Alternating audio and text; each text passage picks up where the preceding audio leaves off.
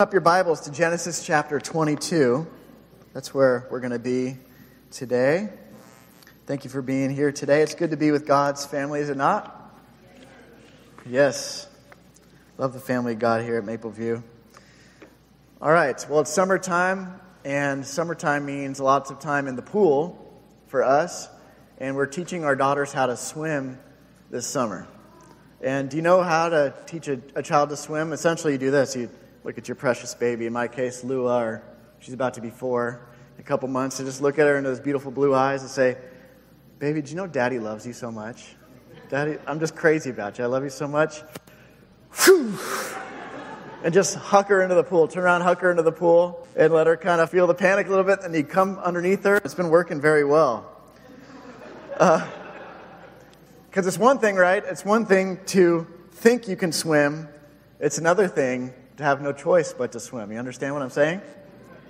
And so they're learning very quickly. In fact, we're having a hard time keeping them out of the pool. They're our water babies, so taking after their dad. I love to swim. So anyways, the reason why I bring that up is because today is all about faith, radical faith. So we're going to look at Genesis 22. For over 2 months, we've been following Abraham and Sarah. Last chapter, if you remember, was chapter 21. And that was the amazing fulfillment of the promise to Abraham and Sarah. Their son that was promised, Isaac, he was finally born. This is the happiest time of their lives. Remember, they've been waiting about 25 years for this promise to be fulfilled. They were both elderly. God promised Abraham a long time before that through his descendants he was going to bless the entire world. We know that ultimately from those descendants came Jesus Christ, the one who died for the sins of the world, the Messiah.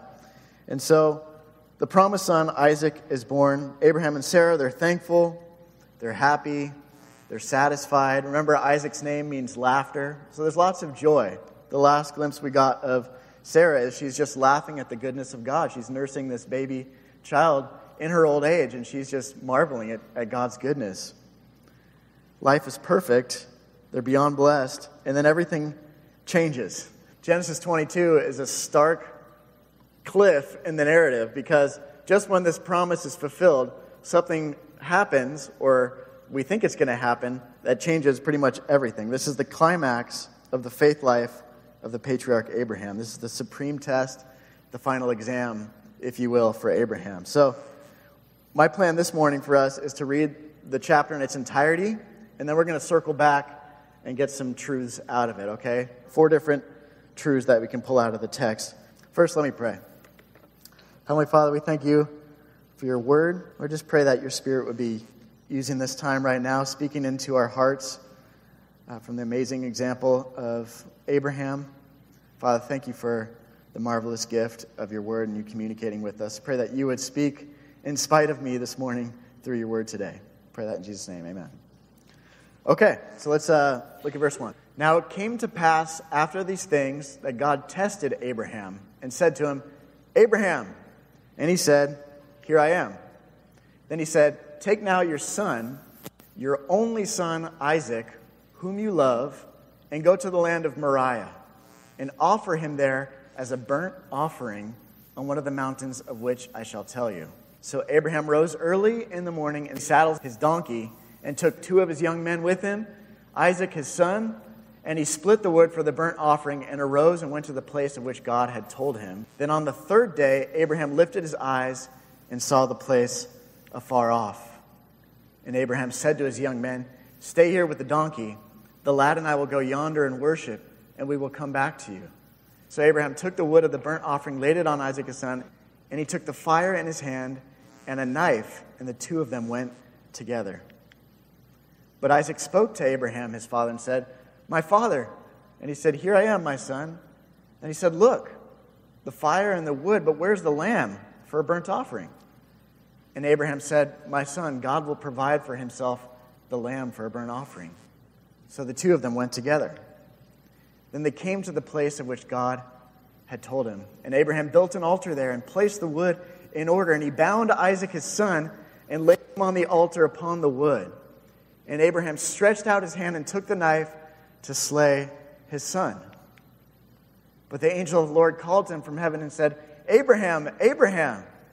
So he said, "Here I am."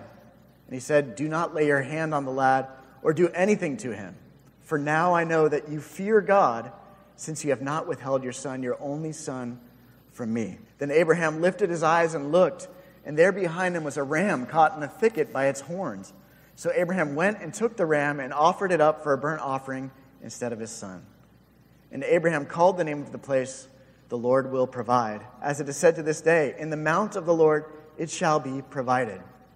Verse 15, then the angel of the Lord called to Abraham a second time out of heaven and said, "By myself I have sworn, says the Lord, because you have done this thing and have not withheld your son, your only son, blessing I will bless you, and multiplying I will multiply your descendants as the stars of the heaven and as the sand which is on the seashore, and your descendants shall possess the gate of their enemies.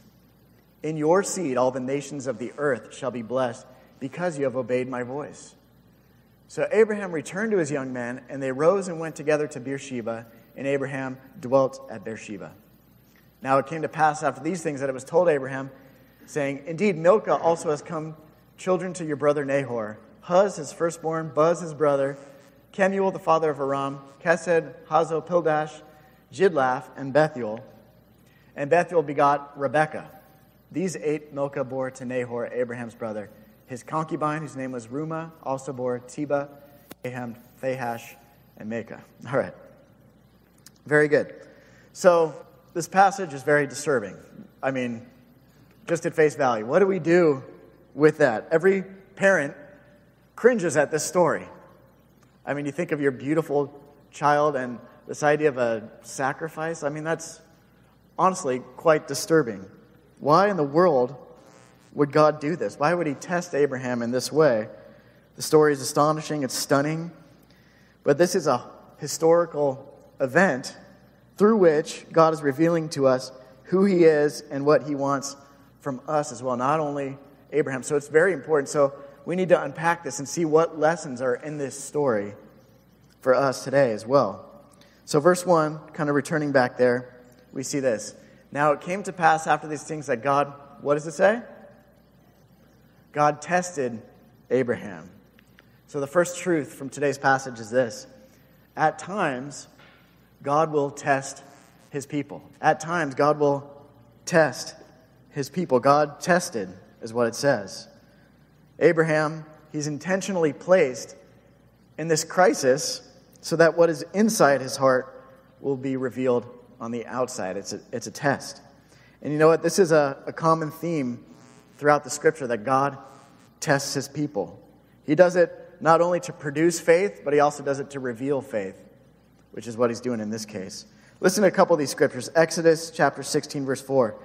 Then the Lord said to Moses, "Behold, I will rain bread from heaven for you, and the people shall go out and gather a certain quota every day, that I may test them, whether they will walk in my law or not." So God tested the Israelites when they were wandering in regards to the manna. And then Deuteronomy 8:2, "And you shall remember that the Lord your God led you all the way these 40 years in the wilderness to humble you and test you, to know what was in your heart, whether you would keep his commandments or not."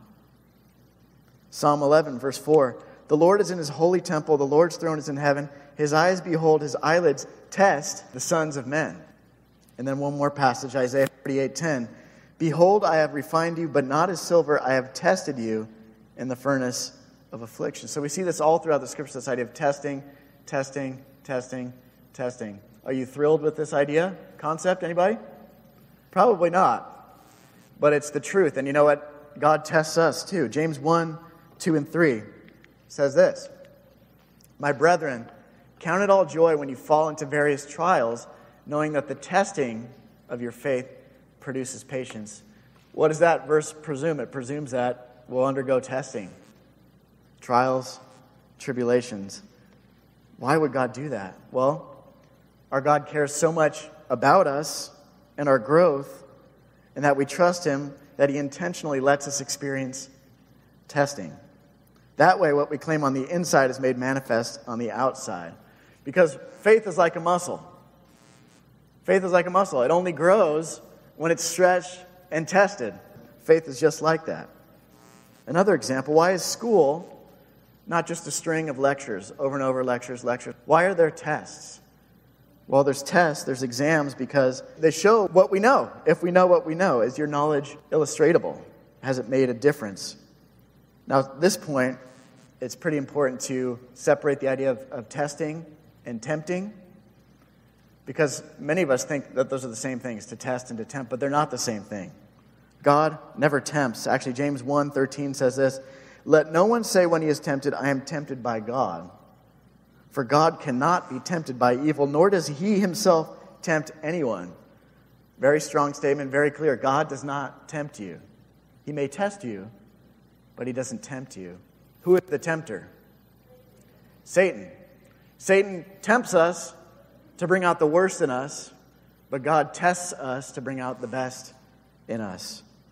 God doesn't tempt to do evil, but he does test. And he does so not to punish us or hurt us, but to stimulate growth within us. The Hebrew word here for test is nisad. It means to put to the proof, to try. It shows what someone's really like. It usually involves difficulty or hardship. Listen to this quote from Henry Morris. He says, "The engineer may know full well that his design will stand the stress and strain to which it's subjected because he knows it has been designed properly. Nevertheless, the construction specifications will require that it be tested not to assure the engineer, but to assure the public that it will stand." So God tests to assure us, too, of our faith. Some of you are currently being tested, walking through a valley. Maybe you're discouraged. The message from God's word for you today is this: trust God. He knows what he's doing. This trial, this test, has a purpose. It has a purpose. So let's look into Abraham's test. Verse 2. "Then God said, 'Take now your son, your only son Isaac, whom you loved, and go to the land of Moriah, and offer him there as a burnt offering.'" It's like, what? That's the part that must have been shocking. As a burnt, did you really just say that? "On one of the mountains of which I shall tell you," a burnt offering. Have you ever received news that kind of just made your heart drop? One of those moments it's like, whoa. Here's Abraham. He's getting this message from God, and it almost seems like God is calculating his words to hurt him the most. Look at what he says. "Take your son, your only son, whom you love." This is going to hurt. Now, that word only, the Hebrew is yahid. It's an unusual word. It's not often used, and it means something unique or irreplaceable. There's a Greek word that's parallel with it, monogenes, which is the term used in John 3:16 for the only begotten son. The only begotten. It's the unique son of the promise. Now, we know that Abraham had another son, Ishmael, with Hagar, but that wasn't the promised son. So when it says only son, it means the only son of Abraham and Sarah, the unique son, the irreplaceable son, the son of the promise. And so God says, "I want you to sacrifice the son to me." Sounds crazy. And human sacrifice, that's condemned by God elsewhere. So really what he's doing here is he's not asking him to go through with it. Abraham doesn't know it at that point. We know that God steps in and stops it. But he's just seen to what lengths Abraham would go to believe God. It was a radical test of faith. Would God fulfill his promises to Abraham? Abraham knows two things.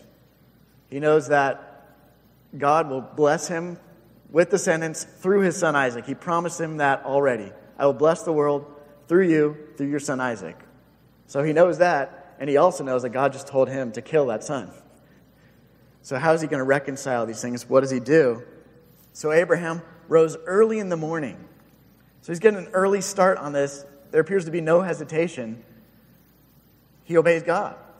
It says he saddles his donkey. Then he took 2 of his young men with him, Isaac his son, and he split the wood for the burnt offering and arose and went to the place of which God had told him.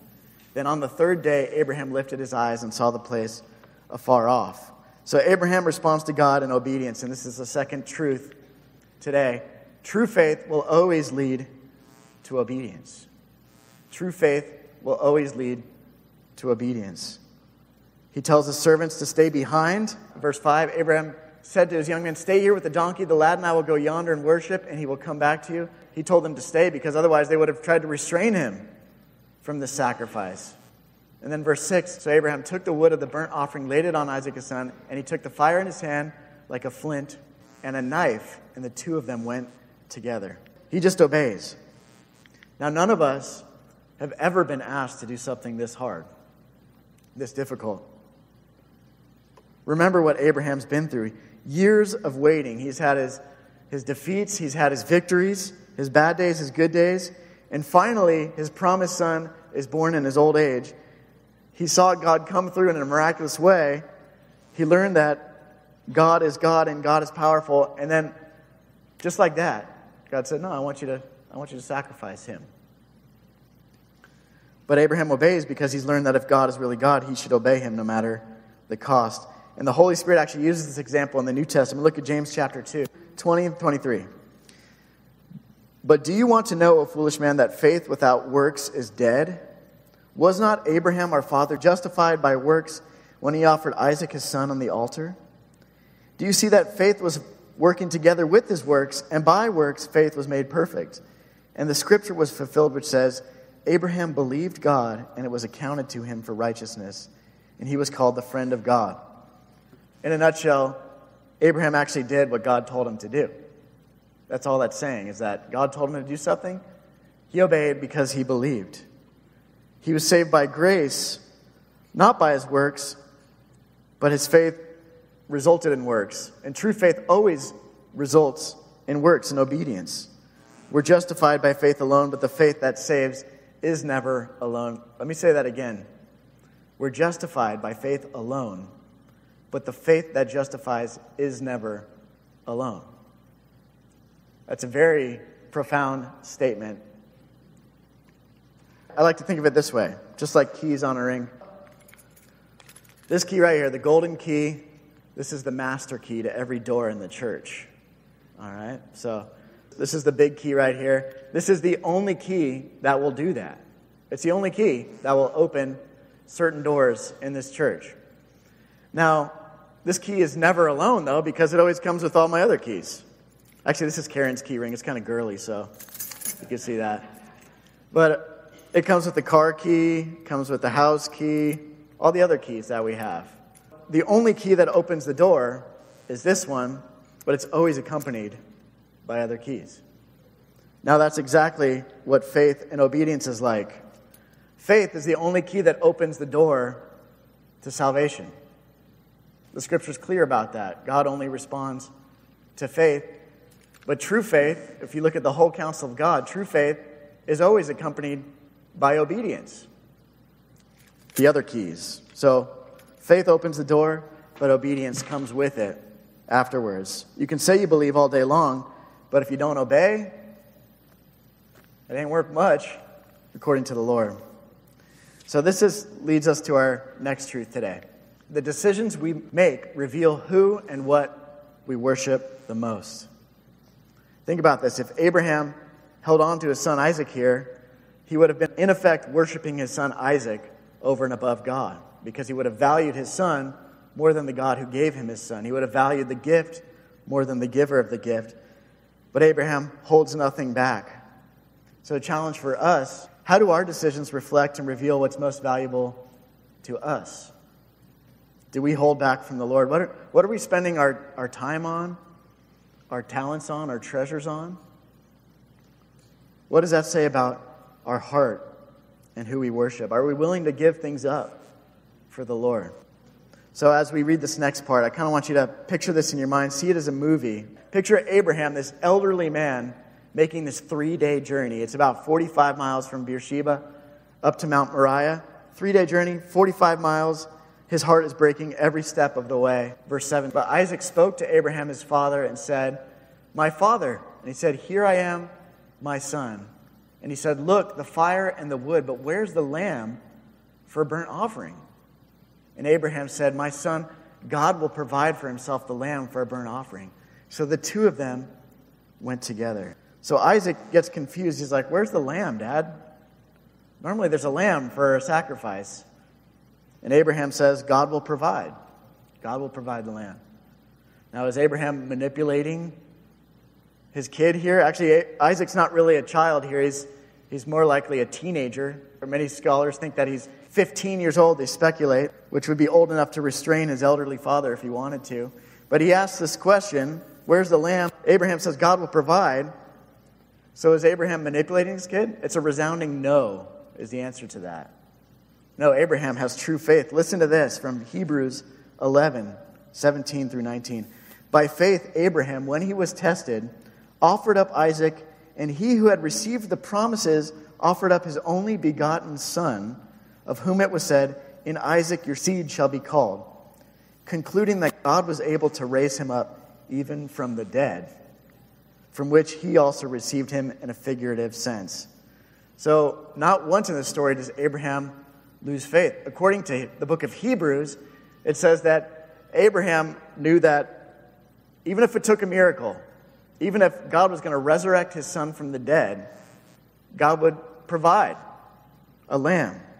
He believed that the same God who provided him and Sarah a child in the first place could do another miracle, even if it meant a resurrection for Isaac. He concluded that God was able to raise him up even from the dead.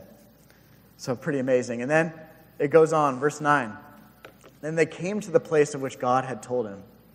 And Abraham built an altar there and placed the wood in order, and he bound Isaac his son and laid him on the altar upon the wood.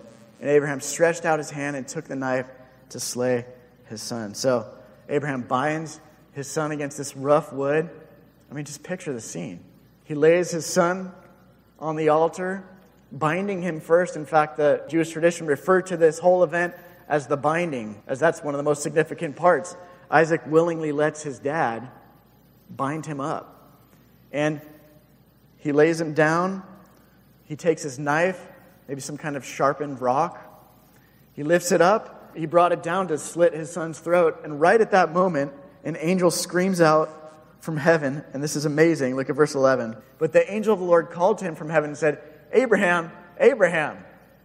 So he said, here I am.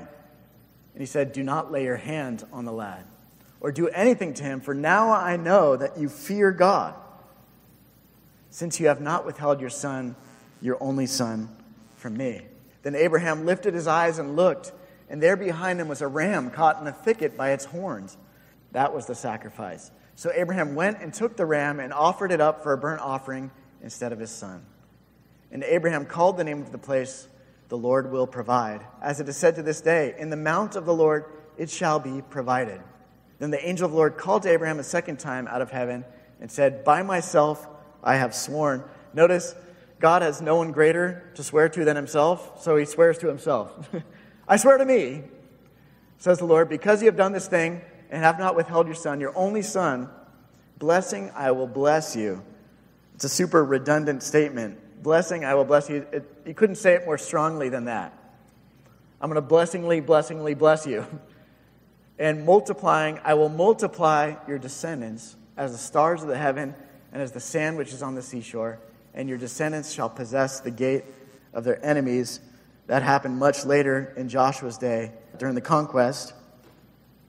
But God is stressing the certainty of the blessing that he's going to give. And then he reiterates. He says, in your seed all the nations of the earth shall be blessed because you have obeyed my voice. So Abraham returned to his young men, and they rose and went together to Beersheba, and Abraham dwelt at Beersheba. So this story shows us the radical nature of true faith. There was tremendous demands placed upon Abraham, but then there's also incredible blessings when he does believe. And that's still the truth. That's still the truth.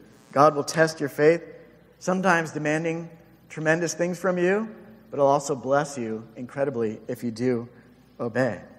So let's finish off the chapter, and then I want to circle back to one last lesson today. It kind of gives some genealogy. It came to pass after these things that it was told to Abraham, saying, indeed, Milcah also has borne children to your brother Nahor. You got to love these guys' names. Brothers Huz and Buz. Huz, his firstborn, Buz, his brother. Kemuel, the father of Aram. Kesed, Hazo, Pildash, Jidlaph, Bethuel. Once again, ladies, great place to choose your baby names, okay? From the book of Genesis. Bethuel begot Rebekah. Circle that name in your Bible. That's very important. That's actually the point of this section. Rebekah. That name will be tremendously important very soon. These 8 Milcah bore to Nahor, Abraham's brother. His concubine, his name was Rumah, also bore Teba, Gaham, Thahash, and Maacah. All right, more cool names.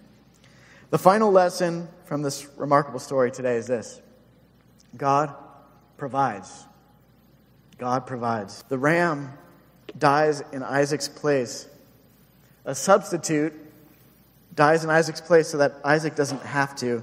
And I want you to note the exact wording of this. Look at verse 14. And Abraham called the name of the place, the Lord will provide. Say that. The Lord will provide. What tense is that in? No. Lord provides, it would be present. The Lord will provide is what? Future. Wait a second, that's weird. Future tense, the Lord will provide. The Lord just did provide, right? With the ram. That's very interesting. The Lord will provide, Jehovah Jireh. You know what? That's no accident. In the Gospel of John, Jesus said this about Abraham. He says, your father Abraham rejoiced to see my day, Jesus was saying. And he saw it and was glad. It's my personal belief that God revealed something to Abraham here in this moment. When he provided the ram, when the sacrifice was made, God revealed something to Abraham about the day when Jesus would come. He said, I will provide again. And then 2,000 years later, enter John the Baptist, and he says this in John 1:29. He says, behold the Lamb of God who takes away the sin of the world. So I believe that Abraham knew there was a day when another lamb would be provided, and that's the Lamb of God, that's the Messiah. His descendant, our Savior, Jesus Christ, none other. Note, there's so many similarities and just a few differences between this story and what happened with Jesus Christ. Did you know that that area of Mount Moriah, this is a picture of Mount Moriah. That's Jerusalem, folks. That mountain, it's more of a hill, really. But that hill, Moriah, we have another name for it. It's called Calvary. This is the mountainous country right around Jerusalem. This is the same general location where the temples were built, where lamb after lamb after lamb was sacrificed to atone for people's sins. This is the same place where Jesus died as a sacrifice. Do you think that's a coincidence? No. God was using this event to foreshadow the greatest sacrifice of all time. Abraham actually had to go 45 miles up to this place. And notice there's some other similarities. It was a 3-day journey. Jesus died. He was in the tomb for 3 days. So both 3 days is significant in both. Jesus, like Isaac, he was an only begotten, miraculously born son, the promised son of the Father. Jesus, like Isaac, cried out to his Abba Father in the story. Jesus, like Isaac, he walked up a hill with wood on his back for the sacrifice. But this time it was a cross, right, in Jesus' case. Jesus, like Isaac, submitted willingly to the Father's will. But there's some differences here. Jesus was unlike Isaac in that God the Father didn't provide a substitute for him. See, in Isaac's case, the ram was the substitute. In Jesus' case, Jesus himself was the substitute for who? For us. Praise God. God the Father, like Abraham, knew the pain of sacrificing his son. But unlike Abraham, the father in that story, God did not spare his son. Listen to this, Romans 8:32. He who did not spare his own son, but delivered him up for us all, how shall he not with him also freely give us all things? What an amazing thing. We have a holy God who has generously provided a lamb for us. Is that not amazing, folks? I love the Bible. Obviously, I'm a pastor. I love the Bible. But I love this passage in particular because it points to Jesus Christ in so many different ways. It's just amazing to think 2,000 years before Christ came, this all foreshadowed what would happen. And now we're looking back 2,000 years later to what God did do.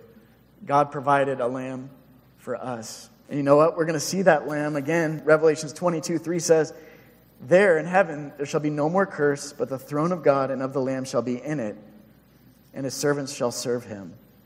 We're going to see the Lamb of God face to face in heaven. Are you ready for that, fellow Christians?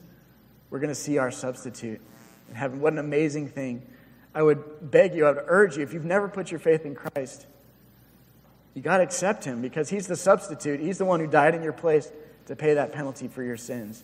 There's no other substitute other than him. He was the perfect Lamb of God who shed his blood to pay the penalty for our sins, and then he rose from the grave. And if God did that for us, he's got so many other blessings for us in store. So let's pray and continue to worship God through prayer. Heavenly Father, we thank you for your holy word. Lord, we thank you for the story of Abraham and Isaac. It's a bewildering, stunning, astonishing story. Honestly, quite radical, and it makes us uncomfortable. But Father, it points us to the ultimate sacrifice, that of your Son, Jesus Christ, on the cross. He was a substitute for us. He walked up the hill. He had the cross on his back. He willingly went to that place of sacrifice where so many millennia before Isaac went. And Father, this time, there was no other substitute. He was the substitute for us. And so, Father, we worship him this morning as our substitute, as the go-between between you, a holy God, and us. We thank you for your Son, Jesus Christ, our Savior.